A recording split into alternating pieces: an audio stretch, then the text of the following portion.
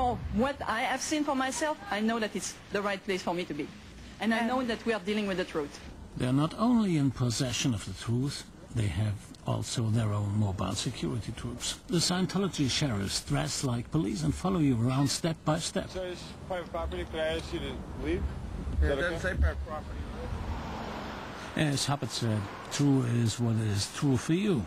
He also thought that they were the only people on Earth who have the right to punish.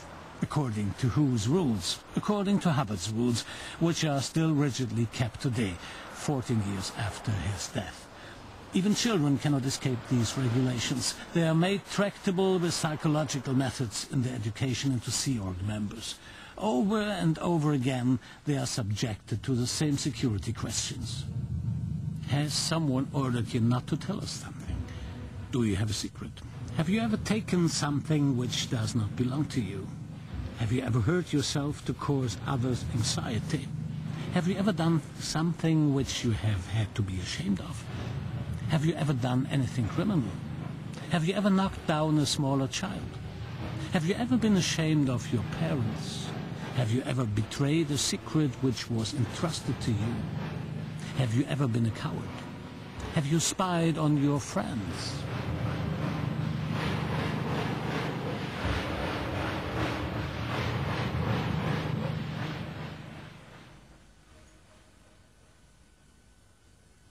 Correct answers mean happy faces. But the fun stops for these children with failure and disobedience. By 1976, on instructions from Hubbard, the first children's RPF was established in Los Angeles. No time off for play, but a children's prison camp with absolute obedience as its goal. One of the reasons for the camp for children was stated in this document. Make it clear to the children that any form of vandalism, theft, and any other crime committed by a child will be punished by the RPF under aggravated conditions.